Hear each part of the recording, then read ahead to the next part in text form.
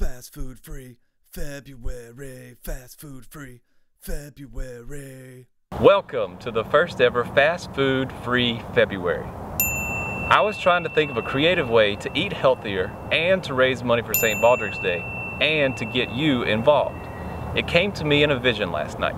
O Bojangles, how I love thee, let me count the ways. I am not going to eat fast food in the entire month of February.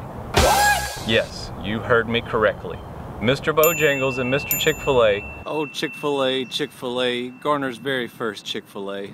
will not be eating there this month. Instead, I'm going to be eating lots and lots of sandwiches. PB&J. Peanut butter jelly time! Peanut butter jelly time! Now, side note, if I happen to find a hot date this month, don't worry. I wouldn't take her to a fast food restaurant anyway. I do have a little bit of class. If and when I go there, I will not get sweet tea.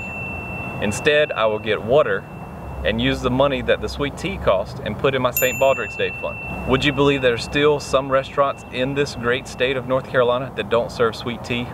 Inconceivable! Now, I do not expect you to go the entire month and not eat fast food. What I'm asking is for you to take one meal this month, possibly just one meal from Chick-fil-A or McDonald's or Bojangles, and put that $5 aside to donate it to the St. Baldrick's Day Fund. With all 2,500 of us combined, that money can add up to quite a lot. So, if you're still wondering what the St. Baldrick's Day Fund is, stay tuned for another video concerning that. But basically, it's to raise money for kids' cancer research. So if you would like to participate, feel free to tweet us at Trojan Vision TV and tell us how you didn't eat fast food for a day.